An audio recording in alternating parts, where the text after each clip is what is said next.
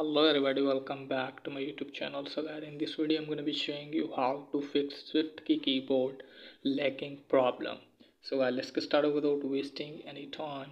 If you have updated your device to the latest version and Swiftkey keyboard is not working or lagging, then I'll show you how can you fix it. So firstly guys, what you need to do is just simply open settings, and from here you have to scroll it down and just simply tap on general.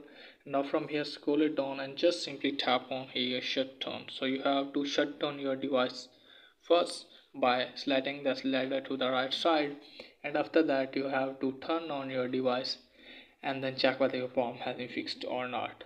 And if the problem is there, then what you need to do is just simply open settings again, and then you have to scroll it down and just simply tap on general, and from here you have to tap on iPhone storage, and from here you have to wait for a while and just simply search for Swiftkey. Here it is guys. So you have to tap on this and just simply offload the app, and after that you will see here reinstall option. Just simply reinstall it and then check whether your problem has been fixed or not. And of course it is there, then firstly you have to make sure that if you have an updated version of Swift keyboard. So if you don't have, just simply open App Store and here you have to search for Swiftkey keyboard and make sure that if it's updated, just simply search for Swiftkey keyboard.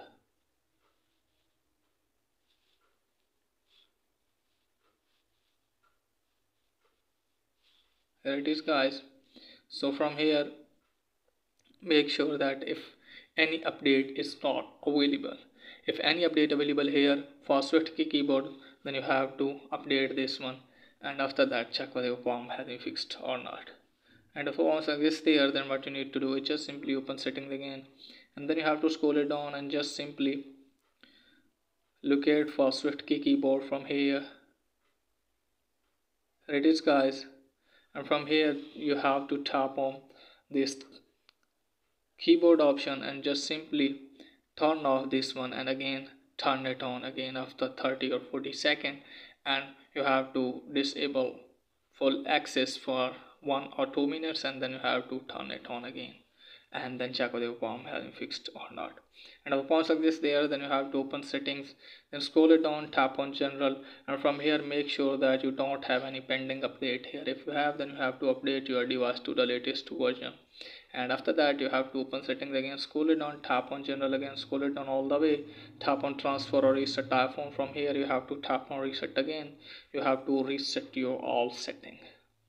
Here you have to put your passcode and just simply tap on reset all setting. This will reset all setting, no data or media will be deleted.